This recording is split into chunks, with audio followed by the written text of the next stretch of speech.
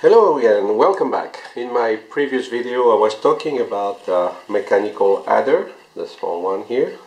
Now this was from, I would say, 50s. Now I will go back in time again and maybe 50 years more and talk about this device. I really like it, it's very nice.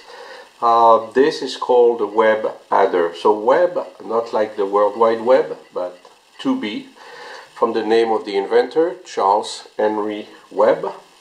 And if you look here, the patent is from 1889. So, I mean, you look at something that's almost 100 years old. The way that it's constructed is, you have two big wheels here. This one goes from 0 to 100 and this one goes from 0 to 50.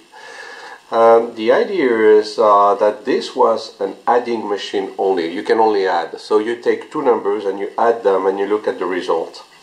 One of the problems of this machine is there's no reset. So once you add the numbers you have to reset them. So that's what I'm going to do now. I reset everything, I mean 0 here. So let's say, how does it work? Well, as you can see, there's two wheels here. So you select the first number on the first wheel and it has to be a number below 100. So let's say 25. So I want to add 25. I select 25 here and I push the wheel until I stop against this marker here. So now in the small window I have 25. Second number, I want to add, let's say 45. So I select 45 and I push the wheel again. And in the small window I have 70. Now that's when it gets interesting. Let's say that I want to add 35 to this number. I select 35 and look what's happening when I pass the 100 mark. Click. This will advance one digit. So basically that's the idea. Every time you do one turn here, this will advance one number.